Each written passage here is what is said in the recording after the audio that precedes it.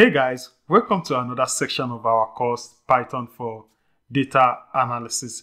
In this section, we'll be talking about control flow statements in Python. This statement allows us to control the flow of executions of our program based on certain conditions. So before we start coding, you know what you are meant to do. Subscribe to the channel and like the video. Let's code. 9 to 5 data. Control flow statements are like signposts in our code. They guide you through different paths depending on the specific conditions, just like the signpost guides vehicle movement on the motorway.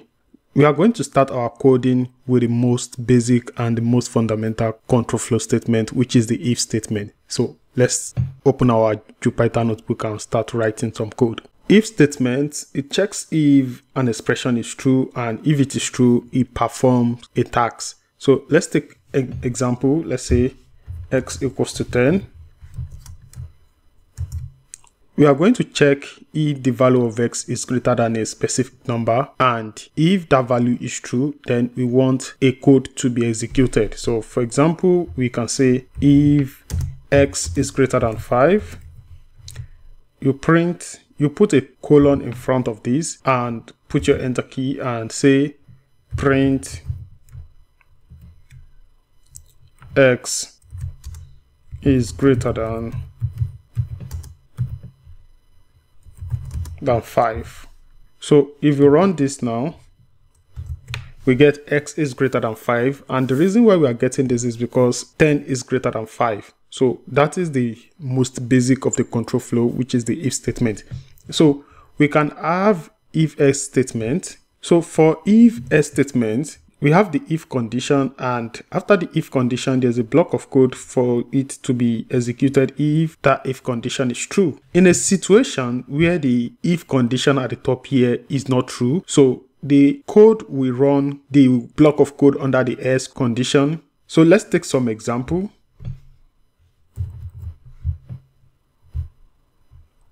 Same thing we did earlier, x equals to 10. We'll run that. So we check if x is greater than 20. If the condition is true, what we want, we say print x is greater than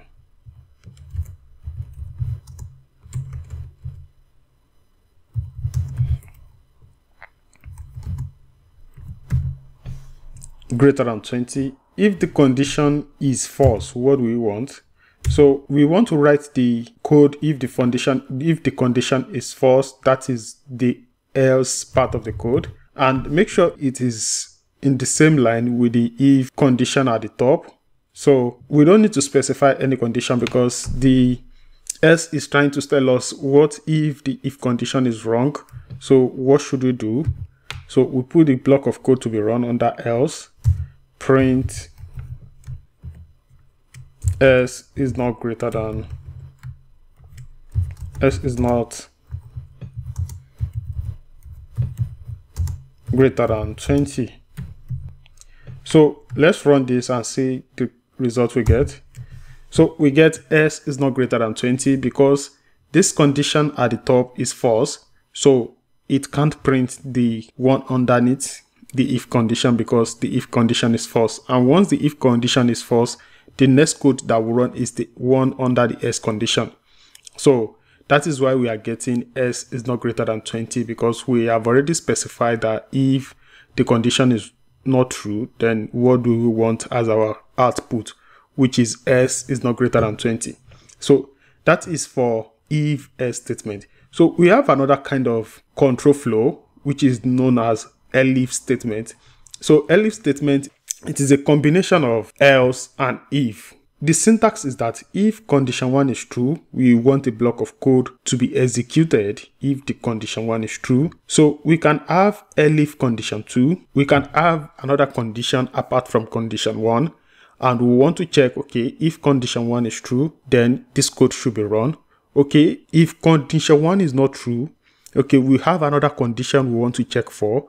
That is when we use the Elif statement, the Elif key word, that, okay, we have condition 1 that is not true, and we want to check for condition 2. If condition 2 is true, what block of code we want to run?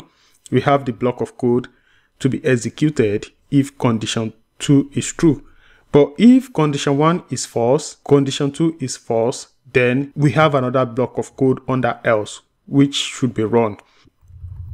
So let's take an example, and we say x equals to 10, and we run that. So we put our condition here now. The first condition is if x is greater than 15, we want our output to be print x is greater than 15. We can also put a second condition to check. Elif s is greater than 5. So if this condition is true, what block of code we want to run? We can say print s is greater than 5, but not greater than 15. So this gets printed if this second condition is true. So what if the two conditions are both false? So we have our s block of code which will say print x is less than or equals to 5. So this is our control statement now. The first thing we define is the first condition. So if this condition is false, then we give a second condition to be checked. So if the second condition is also false, then we have a block of code that will be printed. But if one of these conditions is true, we have the block of code that will be printed. So let's run this and see the output we get. So we get s is greater than 5 but not greater than 15. So that means our second condition is being executed. So if we check s is equals to 10, and definitely s is greater than 5 but not greater than 15. So that is the Elif statement. It is used to check for multiple conditions. So let's move to the next one, which is the nested if. And for nested if, what we are doing is that we have another if statement inside a if statement. So let's take an example and let's do our x equals to 10 equals to 10. And we can check, let's write our first condition. If s is greater than 5, what should be done if this is true is that we'll check again if s is less than 15. Say if s is less than 15,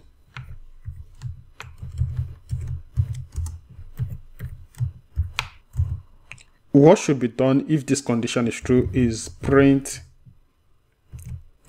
s is between 5 and 15. Else we can say, so if this code is not true, if none of these conditions are true, we say s print s is between 1 and 4. So let's run this code. So because s is greater than 5 but it's less than 15, we are getting s is between 5 and 15. So if we put a lower number, let's say s equals to 4, and we'll run the same code.